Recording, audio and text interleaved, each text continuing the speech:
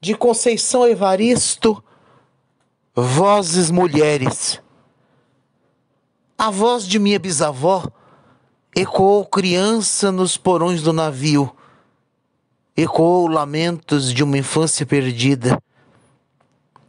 A voz de minha avó ecoou obediência aos brancos-donos de tudo.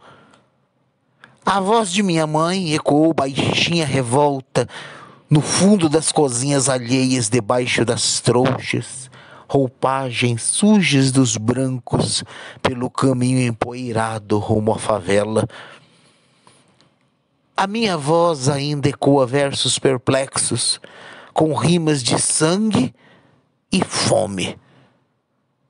A voz de minha filha recolhe todas as nossas vozes, recolhe em si as vozes mudas, caladas, engasgadas nas gargantas.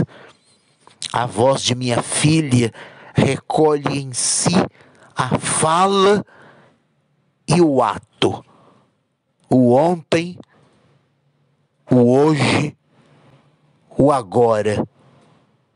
Na voz de minha filha se fará ouvir a ressonância, o eco da vida-liberdade.